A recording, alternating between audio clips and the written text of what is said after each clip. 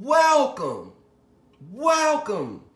to the smallest channel with the biggest heart.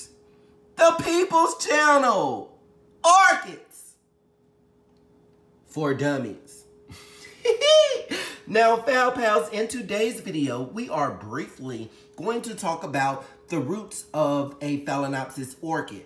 We are going to talk about whether or not we should pre-soak our media, okay, before we add fertilization to it. Stay tuned, please.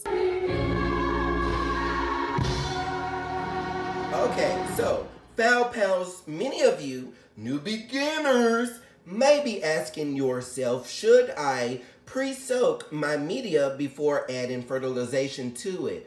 Now, my dear Foul Pal Maxine, she wanted to know if she let her orchids dry out.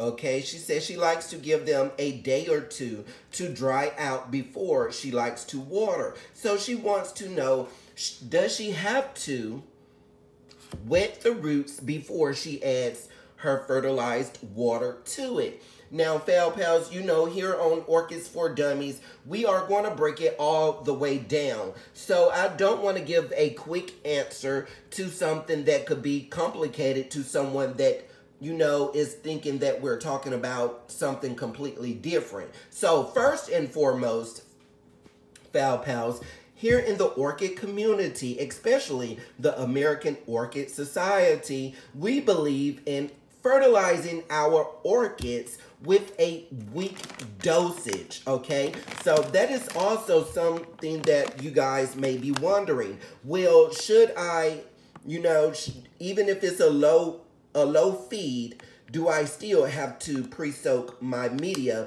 before adding fertilization to it if I like to let my Phalaenopsis orchids dry out before I actually feed them, okay? So, with a weak dosage, absolutely not. You do not have to pre-soak your Phalaenopsis orchids before you feed it, okay?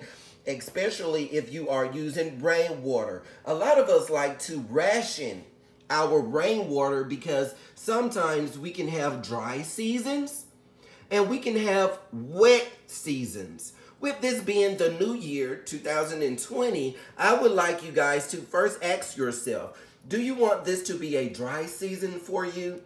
Or do you want to make some change, positive change into your life by having a wet season? Okay? So, I'm sorry, you guys know here on Orchids for Dummies, the People's Channel, honey, we like to give you a little spiritual food as well. But no, dear Foul Pals, if you're using a weak dosage, weekly, like the American Orchid Society say, you would not have to wet your media before you add your fertilization. Now, keep in mind, now we are going to talk about orchids that you actually would want to do that with. This right here is a Phalaenopsis orchid that is recovering, okay? This is a Phalaenopsis that was on death's door and now is making a comeback with very active growth. This Phalaenopsis orchid does need fertilization. She will need some food now, okay, especially with these aerial roots. But what I want you guys to understand is, if you look at this pot right here, it is full of sphagnum moss, okay? Now, Foul Pals, when it pertains to orchids that is in 100% sphagnum moss, that is an orchid that you would want to pre-soak before you feed. However, like I told my dear Foul Pal Maxine, if you're using a weak dosage, then go ahead, do it, you will be fine. But our heavy feeders, new beginners, who is fertilizing their orchids with CalMag, with Epsom salts, with 20, all of that stuff right there. Remembering, if you don't have a strong knowledge of what these fertilizations does to your orchids, how it supplements it, and when and how to apply it efficiently, then Foul Pals, please use a weak dosage. Now, me on the other hand, I did that all last year. Now I want to bump it up with my orchids, okay? Starting with my tester orchids.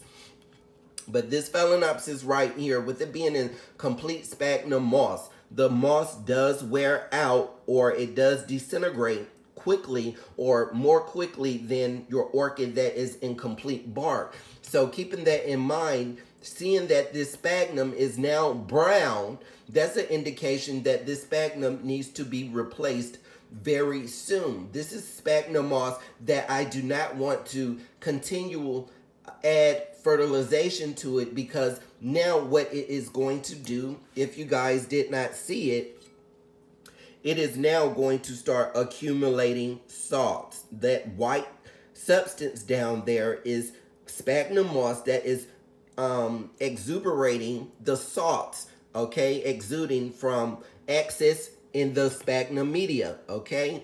So now I don't want to keep adding more and more fertilization to it. What I want to do when I do feed it is rinse it out with pure rainwater. Never ever using tap water, okay?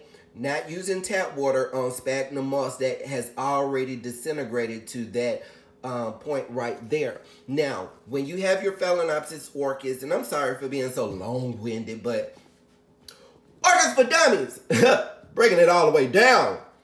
When you have your Phalaenopsis that is in a bark mixture, anything over 70% bark, no, I'm going to go ahead and just say it like this. If you have your bark, it's predominantly bark, but you might have a layer of sphagnum moss on top of it, something that you can accessibly pull off and redo, okay? That is something that you will not have that problem with at all, okay?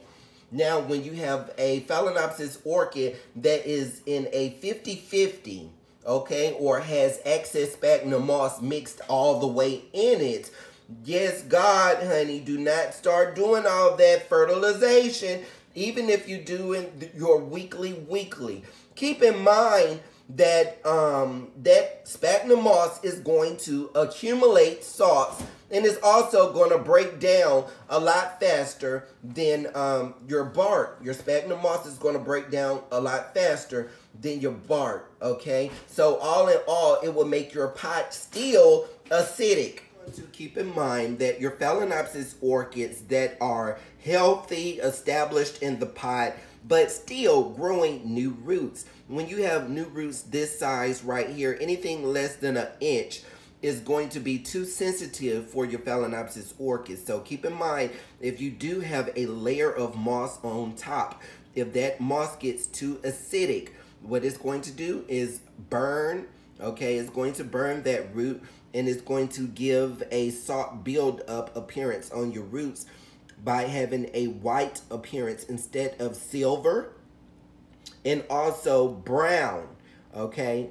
Now, that is indication of root burn. Now, Phal Pals, closing, keep in mind that especially small root burn like this will not affect your orchid. Just keep it in mind that when you do have that new root production, you want to make sure that you have a good pH inside of your pot. Here on Orchids for Dummies, this year we will be talking about pH even more. We will be talking about how to test the acidity of your pots. We will also talk about how to flush your pots properly, starting with how to repot a Phalaenopsis orchids.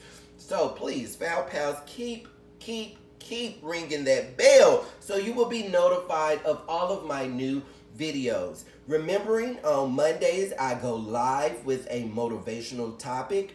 On Thursday we have Bible study.